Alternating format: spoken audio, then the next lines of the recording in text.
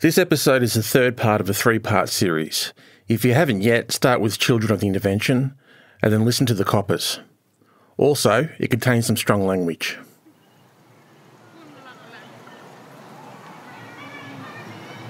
Most of us have lived in these camps all our life. I've moved out, I've come back, grew up in Charles Creek. So you got some kids of your own? Yep. What are your hopes and dreams for them? They got brains, they do go to school all the time. Yeah, I got my eldest daughter now who's almost finished year 12 and she's straight into her health workers course straight after school holidays, and the other one's in year 10 and yeah, she's pursuing what she wants to do now through the vet courses through school. I'm at Charles Creek Camp, just on the edge of Alice Springs. It's its own little community at the bottom of a hill. I'm talking to Renee. While we talk, her kids are playing nearby, still in their uniforms, just home from school. They're burning off that last bit of energy before dinner and settling in for the night. I want to know what it's been like to live here, under the glaring spotlight of governments, but never to be seen, only monitored. To live a life within the ever-tightening parameters decided by the state. The latest one being the curfews imposed earlier this year. Kids weren't allowed on the streets after 6 p.m. It was horrible. I've just finished the season being an under-17s coach for the girls' side into Alice.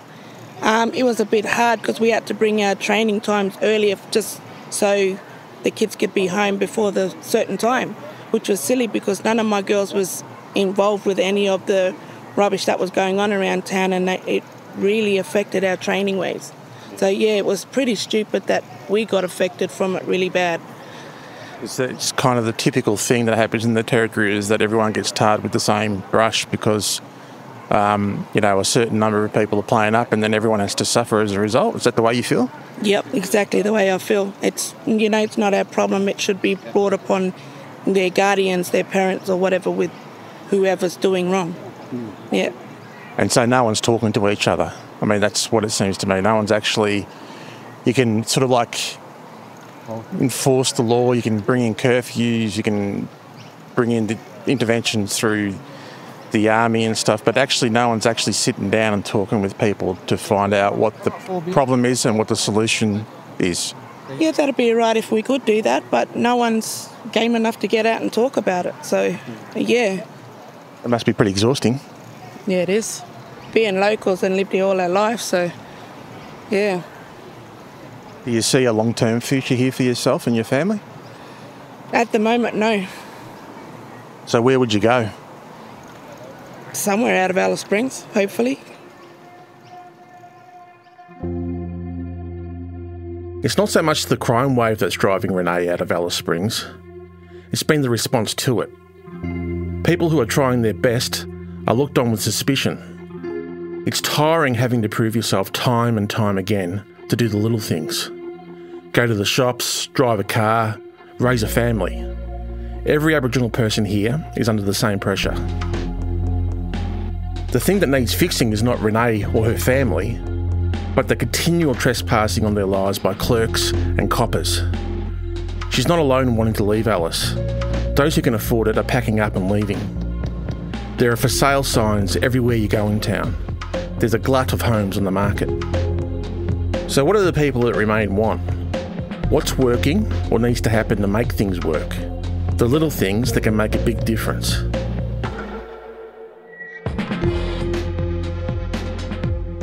I'm Daniel James from Schwartz Media and 7am. This is Alice Springs.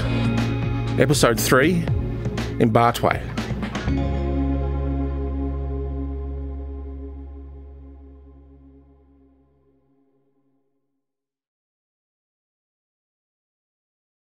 Thank you, everyone. What an incredible group of dedicated, hardworking Territorians. How good is it to be Territorian tonight? There's a new government in the Territory, and its leader has promised solutions. Earlier this year, Leah Finocchiaro became the new Chief Minister of the Northern Territory. She won in a landslide, almost completely wiping out the Labor Party from Parliament, reinstalling the Country Liberal Party to power. As a born and bred second-generation Territory kid, the granddaughter of Italian migrants, I grew up living an iconic Territory childhood, hunting, camping, fishing and playing outside. I always knew the Territory was a special place and I was lucky to be a Territorian. Growing up here... The new Chief Minister's just turned 40, but she's been in Parliament for 13 years. She's CLP through and through, as much a part of the political establishment as you can get here. The dawn of this era looks strangely like the old one. It's another Territorian looking back at this place as they remember. To get back to those times, the new Chief Minister will be implementing her tough on crime agenda. Territorians have stood up against nearly 2 decades of escalating crime, an economy going backwards and the erosion of our once iconic lifestyle. But tomorrow is the start of a new day and a new chapter. She's promised to lower the age of criminal responsibility to 10, tightening already tight bail laws. Schools will have truancy officers, and there's the threat to restrict government benefits for parents of kids who misbehave. Police will be given more powers to search kids as young as 10 if they're considered suspicious, the greyest of law enforcement criteria. Spit hoods, banned after the Dondar Royal Commission, will be back. The prison itself, in the midst of a makeover, new and improved to house all the incarcerated children to come. CLP are proposing on the issue of youth crime to reducing the age of criminal responsibility back to 10 from 12 years of age. Yes. What experts have said that this is a good idea, and what have they said? Well, the experts that the CLP listen to are the everyday Territorians who are out there sick and tired of being victims of crime. We had hollow promises from Chancellor... So they're her solutions, but what about the locals? Before we came to Alice Springs, we called a lot of people. Elders, lawyers, health workers. A lot of people who've been fighting over decades to try and improve the plight of people living here. Blair McFarlane's name kept on coming up. So we set up a meeting with him. We meet him at the Olive Pink Botanical Gardens. They're desert gardens, nestled at the base of one of the hills of the eastern MacDonnell Ranges. The sky is blue and the morning sun is warm. Hey Blair, how you going? After decades of work on the front line, he's approaching retirement and is at the point where he can tell it like it is. Call out anyone or any agency that needs to be called out. Yes, I'm Blair McFarlane. One of my things is that I'm 2024 NT Australian of the Year. I say that so, sort of I've got a little bit of generally sort of acknowledged cred in case you've never heard of me, which of course the vast majority will never have. Blair arrived here in the mid-80s from Melbourne and fell in love with the place and the people.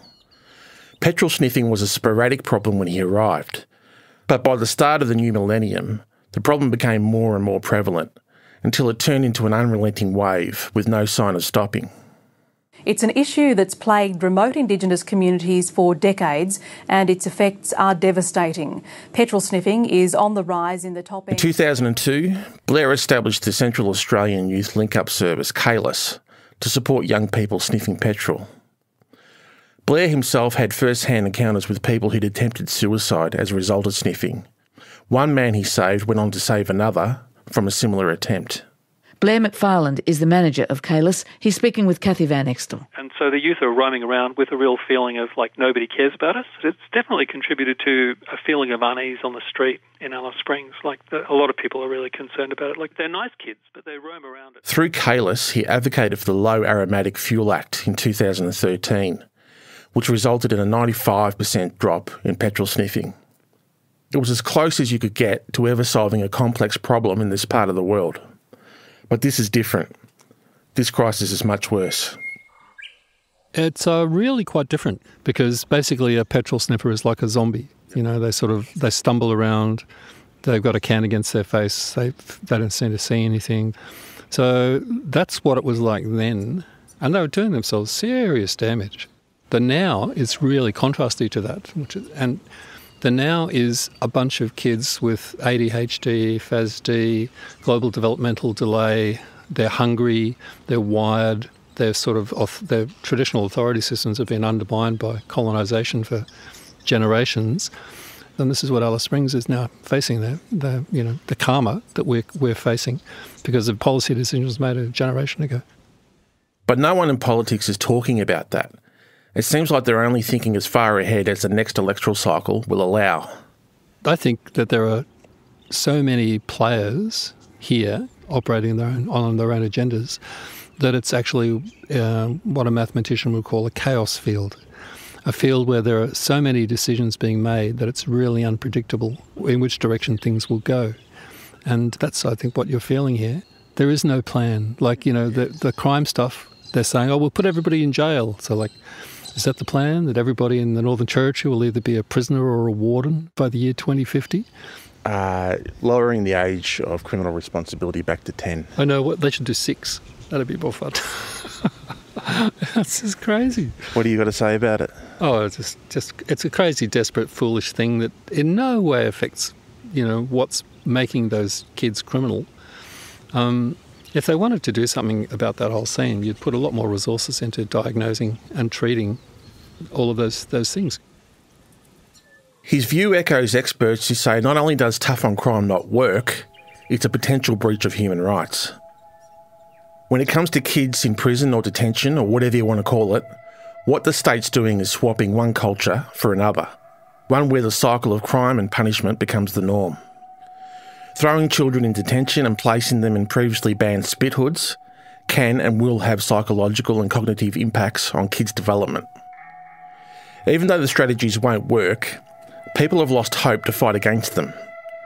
This is the mandate the government has, despite less than 45% of enrolled voters in bush electorates casting a ballot. Blair says the low voter turnout is linked to the outcome of the Voice referendum as well. I think, the referendum made Aboriginal people even more cynical than before about what's the point, because I think a whole lot of Aboriginal people became really disheartened about the whole voting thing and didn't vote. Like in the electorate I ran in, there were 6,500 people registered to vote and 2,500 voted. Blair ran as a Greens candidate in the recent election and lost. Greens are a rare breed in the Territory. Perhaps his last attempt to force change in Alice Springs and beyond. So Blair, what needs to be done? I don't know. I've tried everything. Nothing works. Blair contributed a lot, more than most. But ultimately, change here is going to come from somewhere else.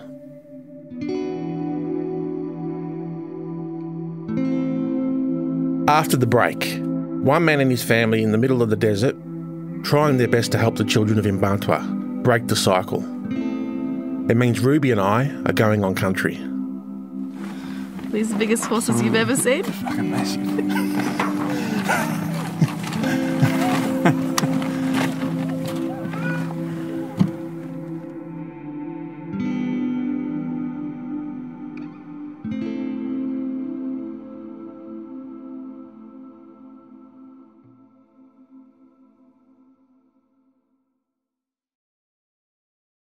Melbourne Recital Centre celebrates 15 years of living and breathing live music with performances by local powerhouses and international stars. Melbourne Recital Centre, where live music lives. Explore the program at melbournerecital.com.au. So we seen an emu the other day just over there. Oh, yeah? Running around. We just picked up a baby Printy about that big. His head was stuck in a can. So we're surrounded. Can you describe where we are? I mean, we're surrounded by rocky escarpments with MacDonnell Ranges here. This is east of MacDonnell Ranges, I think. Yep. This is the Ondulia side of the Mparntwe country. Mm-hmm. And over here, there's a great significance of connection to this country. That's the 3 caterpillars. And Jalka is my great-great-great-grandfather. Right. And he's not too far from here. We've come here at a cracking time of day, late afternoon. The sun low over the MacDonnell Ranges on the horizon. I'm with Damien, the fellow who's been our unofficial tour guide. We're out at his favourite place, the place where he tries to make a difference to what's happening here. His generosity helped us a great deal for this series. But now we're at his outstation, the spot that made us want to speak with him in the first place. all what you see is what I've accumulated out of my own pocket. This old machine here, I've only bought that cheap, but it's done in me some world of greatness. There's caravans for smoko and to shelter from the weather. There's fences, gates and pens. And there's horses. And kids and... What's this fella's name? This is Malin. She's a mare. So that shows how much I know about horses. That's Emo, Malin, Chopsticks. This is Mo, my big horse. He's a big fella. How many hands is he? 16 hands. This big fella, yeah. And the other side of him is DJ, and that's Grim up the back. I reckon that's the biggest horse I've ever seen in my life. He's the most gentlest one. Yeah, right. He's raced all the... Emma, Malin and Chopsticks are looked after by kids who come here from town. Kids who've spent time in detention or kids with substance issues. Damien calls the program all-rounder. I've got a young bloke that I'm training, Justin, and he's getting ready to race again, so he's probably going to race Chopstick or this big fella here. So we'd get kids out here, numbers of 30, 29, different young fellas, different ages. We could either be doing identifying bush medicine or trees to make bush tools out of. We do, what do you call it, a cultural conversation. Half of the group might want to do the horses, like brush them down, and we get the other half preparing the saddle. Yeah. And then we'll switch, so they both get 2 learning sessions out of the one day. Yep. And that could be the mechanics, or that could be the fencing, or that could be the cooking, or the artwork, or the fitness side of things. So we break it down for the one day, but split it in 2s. So by the time the kids have come through the program, what will they know how to do that they didn't know how to do before they got here? Well, here's the thing. When you talk about pioneering days, everything was built on how much skills you had and how useful you could be on country. So we tried to give them all those skills. So if a job presented itself, they'd be trained in multiple ways. So a job wouldn't sort of cause them any fear to apply for one. But we normally aim to explore their talents and expose that talent and push them into that sort of workforce, because then they'll stick at it because they love doing it. So we do, all sorts of stuff: welding, fencing, mechanics, cooking, artwork, horsemanship. I believe, from what I've seen a lot of change. I've seen a chemical here that actually works. What's that chemical? The chemical is back on country. Yeah, right. And just being at peace with country and animals, it gives a different approach when you're trying to educate someone or talk to someone. They have the time to take it in. All-rounder is a work in progress, and Damien's reasons for starting the program are deep. From the origin behind it is my dad. He was a cattleman, and a person before him grew up in a home, stolen generation, very resilient.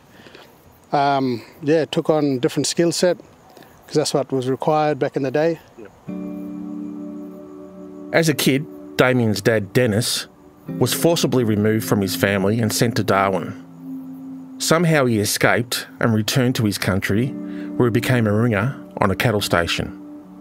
Through years of skilled and hard toil, he went on to become one of the first Aboriginal owners of a cattle station. I've seen footage of Dennis. Damien looks and sounds just like him. Yeah, I was raised out bush on cattle stations, seen my dad doing it. But to be creative was the key for me. In life, Damien, like many of us do, worked a series of jobs, many of them a long way from his true passion, but in aid of his people nonetheless. What were you doing before you started the program? I was an officer at a baling facility called Saltbush, and we was trying to, keep him from not getting locked up and keep him from coming back. And then I heard about these other programs that's being delivered, but these kids were still reoffending. But they was receiving so much funding every year.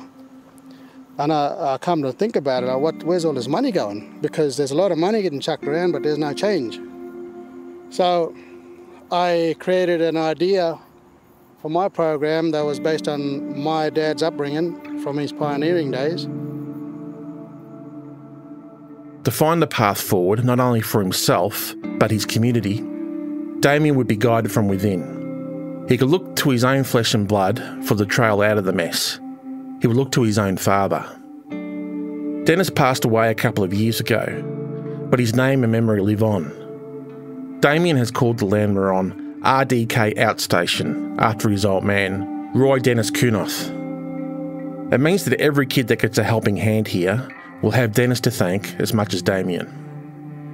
He believes that small black run and owned programs like this can help kids heal, reorientate their lives, and help them in a way that locking them up never will. I don't think there's too many programs like mine. I think it's pretty unique how it's designed and where the origin comes from. I've done a little bit of work. Most of my work's been pretty good. I'd like to expand. I'd like to have young people out here full time, just caretaking for the animals and getting a wage at some point in time. Eventually I want to run a little bit of cattle. I can introduce that cattle industry back in, to these young people's lives, giving them an opportunity to chase cattle in the yard, brand them and mark them, and just teach them a bunch of skills to be self-sufficient back on their own country. Mm-hmm. And I've seen a lot of programs, like I was saying, they get a lot of funding, but there's no real outcome. I'd like to be the first that could create outcomes before I receive any type of funding. I was mesmerised by the setting and what Damien was doing. But there was one question I was dreading. Would you like to go for a ride on one, sir? Not a chance. Yeah. Let me stop you right there. I mean, it's not that I'm not a fan of horses, it's that I fear that they won't be a fan of me. Damien's son Bison is of a similar mindset. He's been with us all day, but he's quiet and shy, especially around the animals. I'm second. Do you ride any of them, Bison? I don't know for animals. Yeah, he rode my big one, that was last year. Yeah, this bloke lives up in Darwin. Yeah. But he occasionally comes down and visit, check out what I'm doing, check out the program's doing, so. Bison's 18, but he's a young 18. Despite his shyness, he's been warm and friendly with us and has a dry sense of humour, well aware of his surroundings and mindful of what he has to say. What's it like living in Alice Springs? Just a little bit messed up here and there. You're 18? Yeah. And what do you want to do with your life from here? I haven't got to that point yet. Yeah. It's a big question, isn't it? Yeah. What about what your old man does? Nah. I don't know, to ride horses and stuff. You feel lucky that you've got someone like your dad as a role model that's kind of, been a bit of a beacon for you and your siblings? Yeah, pretty much. Yeah. In my mind, Bison was an example of a kid on the right path. If he played his cards right, he could stay at arm's distance from the system, avoid becoming hoovered up by it and part of the cycle. He has a loving family, his dad's a local leader and a role model. The outstation is an oasis in a desert of disarray, somewhere where you can point to the chaos elsewhere and know from where you stand you can keep it at bay. I thought he was one of the lucky ones, but it's wrong to assume anything about this place. Ruby, Bison and I were sitting in the car when we started chatting. At first, just small talk about life at the station. One time I came here because my dad was forcing me to come leave water and for the horses and that, Yep. But I took the wrong track. And I just got stuck. Oh shit. On the other road. But as we drove on, Bison started telling me something that complicated all that. So when were you up in Darwin? I was coming back Wednesday. Oh really? Yeah. And so why were you up there? Court issues. Mm-hmm. Yeah. As a youth. So wait, you weren't in Dondale or anything, were you? No, I was. No. Oh, you were? Yeah. Oh shit. For 9 months. What was that like? It was a little bit scary at the first part of it. It took a while for that to sink in. This young fella that we were getting to know, a gentle soul, had just spent 9 months, 15 hours up the road in the infamous Dondale Youth Detention Facility. He says he felt pressured into crimes that landed him there. There's people, like, period, like people, you know, like they'll be with that forcing stuff, you know, like forcing you to do this, forcing you to do that. They'll bring that, like, B word onto you. Oh, you little female dog, you know, like you're scared, you know, like that. And they'll, like, make it more tempting. But that's all behind me now. Yep.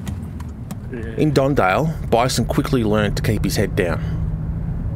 Did they ever get rough with you? First times, but a little bit like kind to them now, you know? Yeah. Because I'm a long way from home, that's what I was thinking. Alice Springs is a little bit long way from here. Yeah. Yeah. Is this the right way? Yeah, that's right. Small town, they got like different roads. Bison's story is a reminder of the importance of programs like All Rounder. And perhaps it wasn't a coincidence that Damien started the program around the same time Bison was sent to Dondale. 3 generations of Aranda men, Dennis, Damien and Bison, somehow working together. The giant caterpillars that form the MacDonnell Ranges in Aranda culture can be seen in the distance. The Dreamtime stories are as beautiful as the landscape itself. But in 2024, the thought of what can happen to kids like Bison and the 10-year-olds that could serve time in the facility in which he just come from makes the beauty of the landscape and the people here ache that little bit more.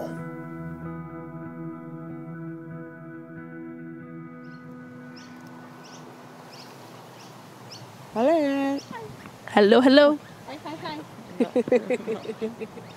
Later, as the sun fell lower and the dust became redder, I was drawn by the sight of Trimeria, Damien's youngest, just 13 months old.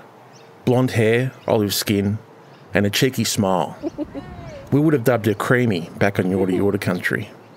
But this is her land, and it's where she's meant to be. Walking, very good walking. How long has she been walking for? She only just started. Yeah. Good, look at her going. A couple of days now. Oh my gosh. As she toddles her way through the same dust her ancestors played in through the millennia, it reminds me that what we've seen during our time here are more her problems than anyone else's. You want to play with that, don't you? Even though she's born into a loving family with strong role models and big hearts, the fact that she's born and will be raised on her land means she'll face a battle to become whatever she desires, a problem that children the same age but born elsewhere will never have. That is the great injustice of it all, and that's the heart of the problem, at the heart of this country. This is Mparntwe.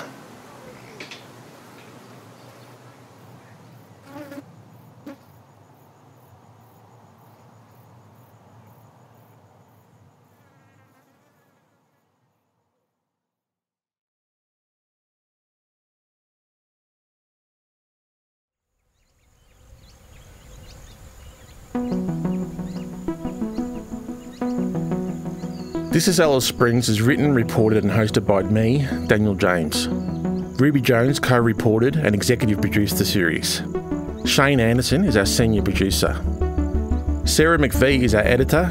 Chris Dengate is our associate editor. Original compositions by Zoltan Fetcho, mixing by Travis Evans. We had production support from Atticus Basto and Zaya Atangarel. Additional recording by Lloyd Barrett. This is Alice Springs was made on Aranda, Wiradjuri, Wurundjeri and Dharawal land. Thanks to everyone who spoke to me on and off the record and welcomed me into their lives.